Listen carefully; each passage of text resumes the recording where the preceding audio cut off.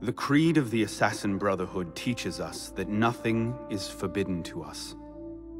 Once, I thought that meant we were free to do as we would, to pursue our ideals no matter the cost.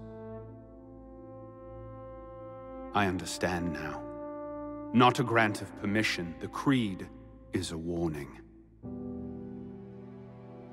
Ideals too easily give way to dogma. Dogma becomes fanaticism. No higher power sits in judgment of us.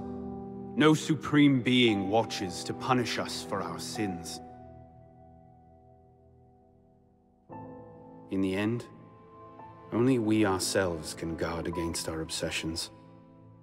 Only we can decide whether the road we walk carries too high a toll.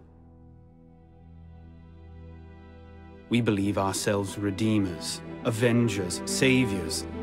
We make war on those who oppose us, and they in turn make war on us. We dream of leaving our stamp upon the world. Even as we give our lives in a conflict that will be recorded in no history book. All that we do, all that we are, begins and ends with ourselves.